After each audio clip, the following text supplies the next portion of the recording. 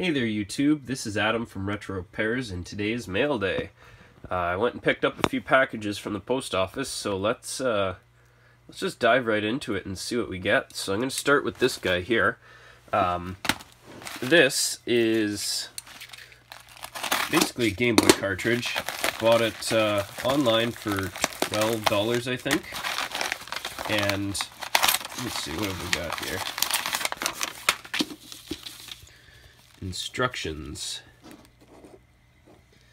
Hi Adam, thanks again for your purchase. I trust your item will arrive to you as described. Sincerely, Joel. Well, since I bought this as untested, not working, I mean, it's going to be hard to not live up to that promise. But let's see what we got here.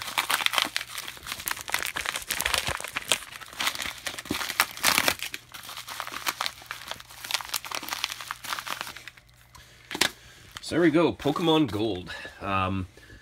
So the seller told me that this one here, it has a bad battery. So he tested it with a multimeter and it would not register any type of charge.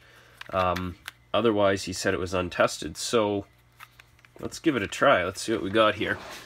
So once again, I don't have an actual Game Boy, but I do have a Super Game Boy for my Super Nintendo. So we're just going to try that. Alright, so TV's turning on. There we go. And power. No.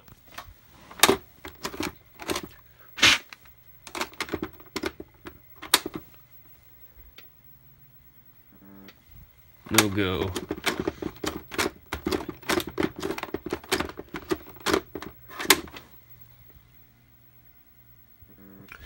Alright, so as described, thank you, Joel.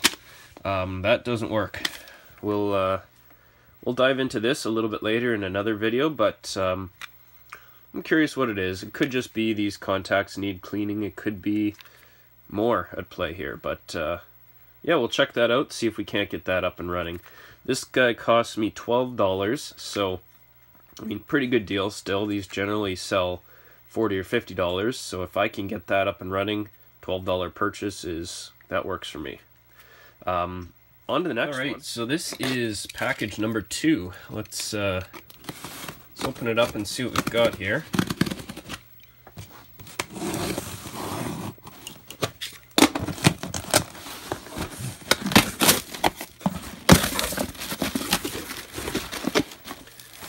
So, nicely packaged, that's always good. An extra elastic band, you know, never a bad thing. So lots of bubble wrap.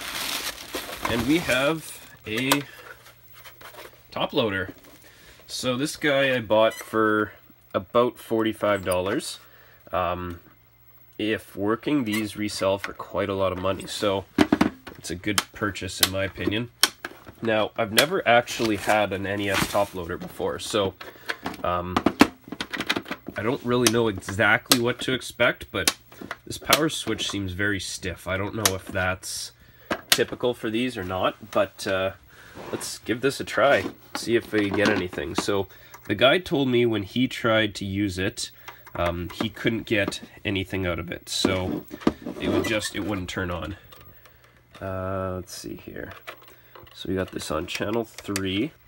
You note on the top loader, they got rid of the AV out and just went with RF. So I don't know why they did that. Maybe to try and save space and cost, but seems like a backwards move in my opinion. And let's find me a game. Let's go with the old classic Super Mario Brothers Duck Hunt. Now the nice thing about these top loaders is, unlike the front loader that we're used to, these rarely have read issues the way that the front loaders did. So unless the pins are really dirty, it reads almost everything. So let's get this onto channel 3. TV.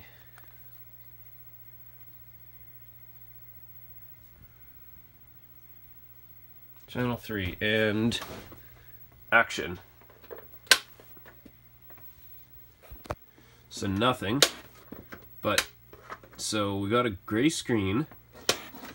Let's try to just do this a little bit.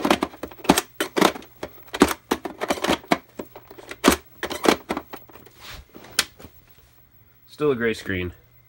So we're getting power, we're getting a video signal, but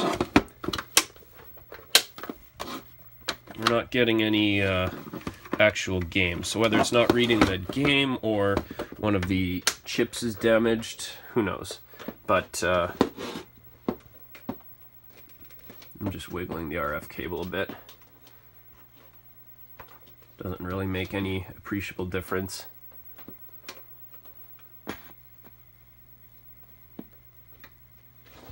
No. So again, as advertised, this top loader is not working. So that will that'll be another video, and we'll open that up, take a look at it, see if we can't get that up and running again. Got 2 more packages here, so let's see what else we've got. Now this is probably my favorite of the bunch. This box barely looks like it made it to the post office. The guy that sold this, I bought it on eBay, it cost me $10.50. So maybe the guy was a little bitter that he only got $10.50 for a Dreamcast with 3 controllers. So he packed it like absolute garbage. This is painter's tape, and it comes like just right off. This is the worst packing job I think I've ever seen. This is just outright impressive. I'm not even mad. This is just hilarious. So we open her up. Like, that's ripped right off. That's nice. Nice plaid box of some type. Fragile, so whatever. And there we go. So we've got 4 controllers. That's a bonus. 4 Dreamcast controllers. And I mean, for $10.50, if one of these works, that's my money back right there. I would imagine the controllers probably are fine, but we'll see, I guess. No bubble wrap, no packaging in here, just whatsoever to speak of. So, I mean, this is a guy that clearly doesn't really care, or maybe he thought because it was not working for him, he doesn't have to pack it up well. Who knows? So, is that everything? Yeah, that's it. No cords. I don't remember offhand if the listing came with cords or not, but luckily I do have some, so I'm going to grab my cables, we'll get this guy all set up, and see what we can get out of this. Okay, so I've got this all hooked up. The nice thing about the Dreamcast is this is one of the few systems that actually supports S-Video natively. You don't have to do any modifications, and S-Video will give you a slightly better picture than standard composite will. So I've got it hooked up with that, figure why not. So let's open it up, we'll throw in some Tony Hawk Pro Skater. This is an original disc, and we will make sure that this actually works. I guess before I do so, I should check NTSCU. So it is a North American model. Just wanted to make sure he didn't have a PAL version or something like that, which wouldn't read his discs. This is one of the controllers that came in the bundle, but I have my own VMU in here. So I guess let's turn it on, see what we've got. Power. Alright, so far so good. Time of day, so the classic dead battery issue. So I'm getting no action out of the controller. Let's try that again with a different controller.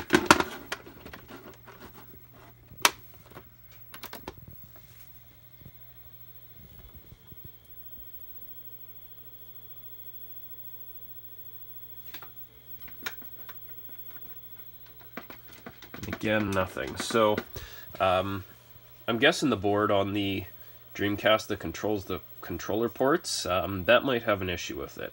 I've seen cases where it's as simple as replacing a resistor, so hopefully it's something simple like that for me, and we'll be able to get that resolved. So, the fact that we're getting video so far is a good sign. The disc wasn't spinning or anything, but we'll see what happens once we get past that startup screen. So that's another video for later to try and get that Dreamcast up and running, and then we'll move on to the final box that I've got here. So I'll be back in a moment once we're ready for that.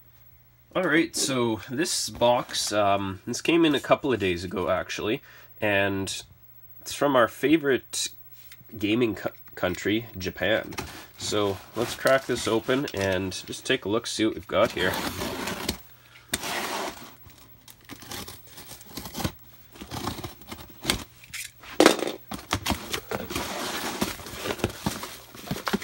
Alright, so looks like it's pretty well wrapped up, and as you can see I've got a couple packages of games and a Famicom. So let's check out this Famicom. This one I've been looking forward to receiving because in the photos anyways, it appeared to be in fairly good condition. Again, it was listed as untested, I believe, or not working, I don't recall, but we will open it up and see what needs to happen here. Generally, these things don't develop major issues, so hopefully it's a relatively straightforward repair.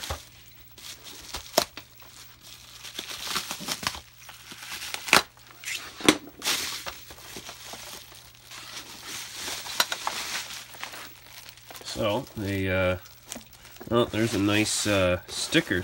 Oh, that's not even a sticker. That's good.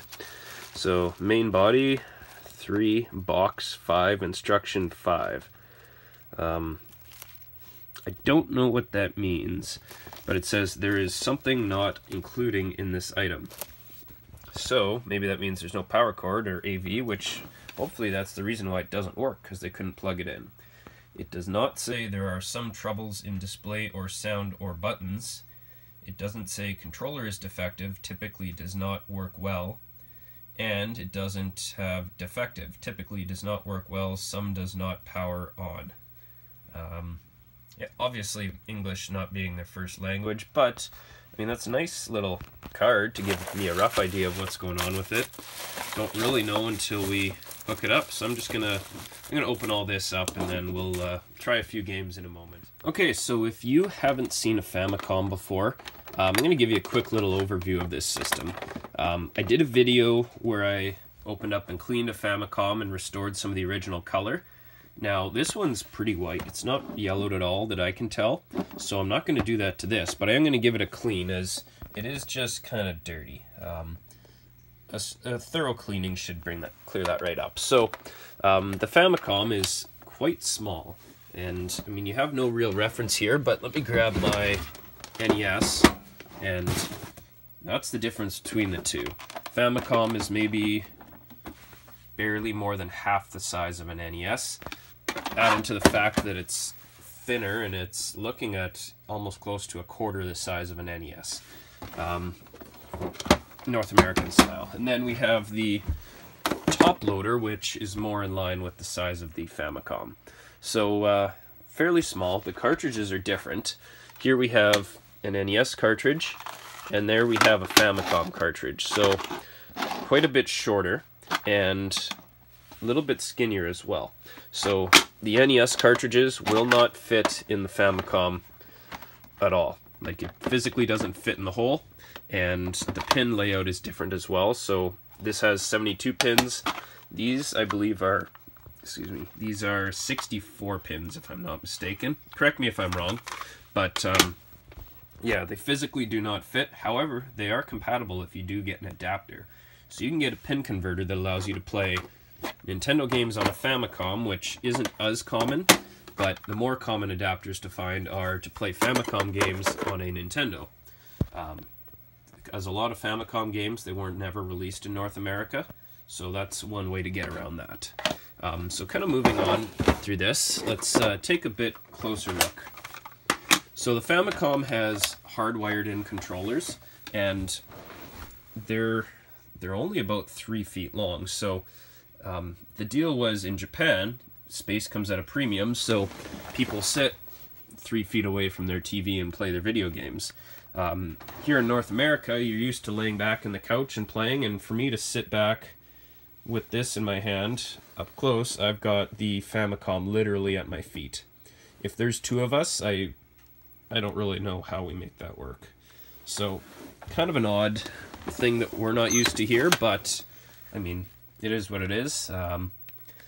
The NES controllers typically are about 5 or 6 feet, I believe, so they are a bit longer than you're used to.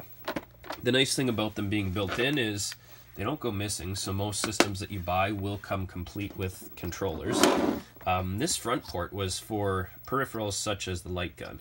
So you plug it into the front. That they're not compatible with North American stuff. So stuff like the NES Zapper has a different plug than the Famicom does. Otherwise, on the back, we have power, your switch for TV and game. So you could switch, if you have an RF switch plugged in, you could switch between watching your TV and then playing your game. The channel switch, which switches between channels 1 and channel 2. In North America, that means you have to use channel 95 and 96, and then the RF switch input. You have to use a standard standard Nintendo RF switch, North American style, so that's what I have right here. So we'll plug that in. As far as the power goes, though, it will physically fit a North American NES power. However, you should never use that. The reason being, the North American Nintendo branded power adapters, they actually don't convert the AC power from your wall into DC power like all others do. It remains in AC, and then the system itself converts it. So that means that if you plug AC into a Famicom, you're going to blow something. Hopefully it's just a capacitor and a power or a voltage regulator, but it very, very easily could be something a bit more important. So don't do that. I've got actually a Generation 1 Sega Genesis power cord, which I'm using, and that works just fine with a Famicom. So we have to put the TV onto channel 95. And let's give it a try. So we're going to start with Super Mario USA, and this was basically a re-release of Super Mario 2 as we know it. Super Mario 2 was different in Japan than it was in North America. Rumor has it that Nintendo of America thought Super Mario 2 was too hard for Americans to play, so they released a different version. So this is that different version just released in Japan. So power on, and nothing.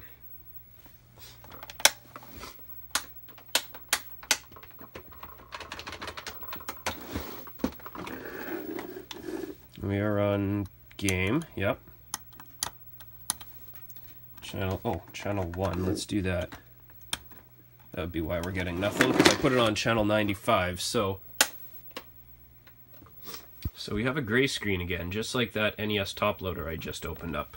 So let's try just pulling the cartridge out a bit, just in case it's a dirty connector. Well, now we have a little hum.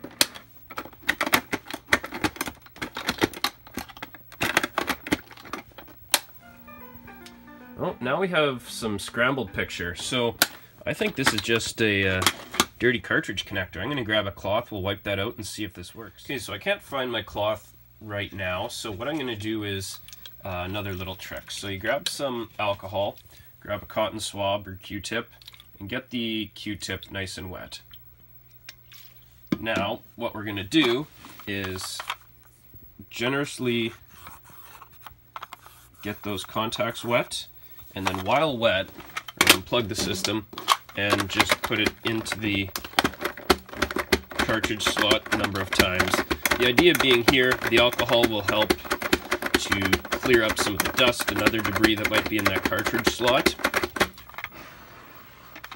Just going to let it air dry for a bit. The nice thing about isopropyl alcohol is it dries very, very fast. Maybe about 15 seconds and these will be dry enough to use. So we're going to let that dry for a few more seconds. And you can smell it. So you smell the contacts. If it still smells like alcohol, it's not dry. if it doesn't smell like alcohol anymore, that means it's probably good to go. So that just smells like, I don't know, old stuff. So that's probably good to go. Let's put it in. Power. Oh, I gotta plug it in. Power. There we go. Super Mario USA. So it looks like this works. So as I mentioned, this is the Super Mario 2 that we are all used to in North America.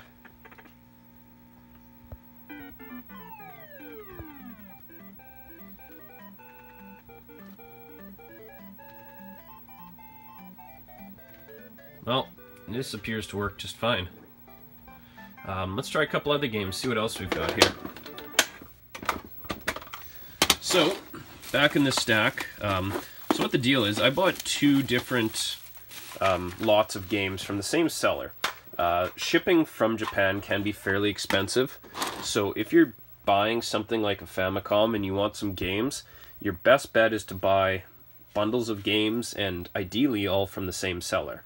So each of these packs cost me about $10, and once you add in some shipping, normally it's another $20 in shipping.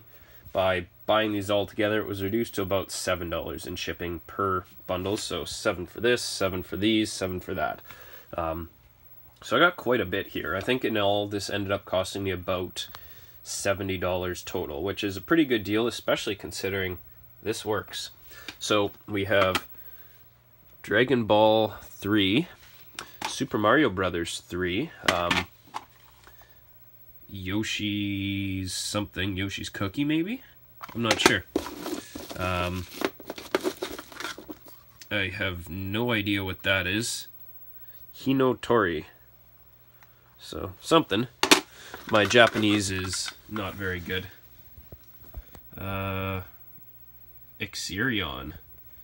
So again, I'm not familiar with most of these games. Obviously, I'm familiar with Super Mario Brothers, but there we have the original Super Mario Brothers. So we have Super Mario Brothers 1, Super Mario Brothers USA, and 3. We have 2 copies of 3. Another Yoshi game. This might be just the normal Yoshi, the one that's kind of Tetris-like. But we'll see. Something involving a penguin and a seal. Or sea lion, or whatever the heck that is. Oh, Antarctic Adventure. Oh, there we go. Transformers game. That's cool. Mystery of Convoy. So, I'm going to have to try that out. Tiger. Looks like some sort of shooting helicopter game. Twin Bee. Whatever. It looks like there's some marker on the label too, so we'll see if that can't come off. And then we have... I have no clue what that is.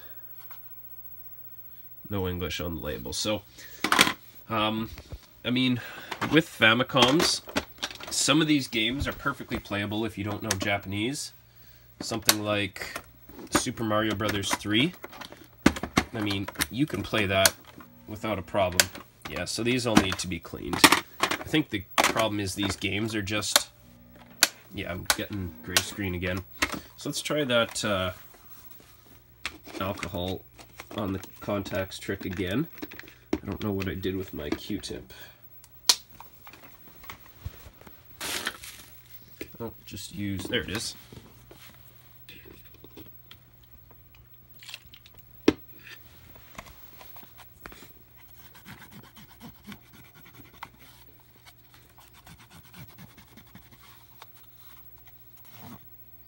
So you see how dirty that came out? So lots of buildup on these contacts, and usually it's just oxidization.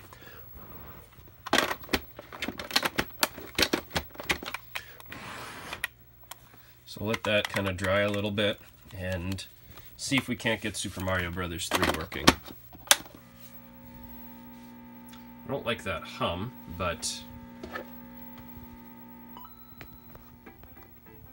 there you go, it goes away once you get See, as you can see, this is almost entirely in English. So, oops, wrong button. I'm playing with one hand, so please excuse my horribleness.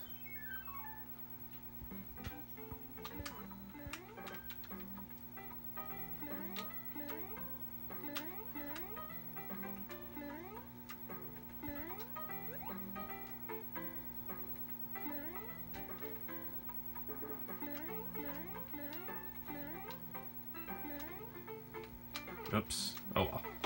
But it seems to work just fine, so solid purchase, I think, and we've got a whole whack of games to go with it. So we're going to clean this system up. I'm going to try and flip some of these games. A couple of them are doubles, and we've got ourselves a Famicom. So that's it for this video. I've opened up all my mail today. Thanks a lot for watching. Be sure to stay tuned when I actually take all these systems on one by one and try and get them working, clean them up, and make them as good as new again. Thanks a lot. If you haven't already, be sure to like the video, subscribe to my channel, leave a comment below, tell me what you think. If there's something you'd like to see me try and repair, try and open up, show you how to clean, show you how to use, let me know. I'd be more than happy to see what I can do. Thanks a lot again, and we'll see you next time.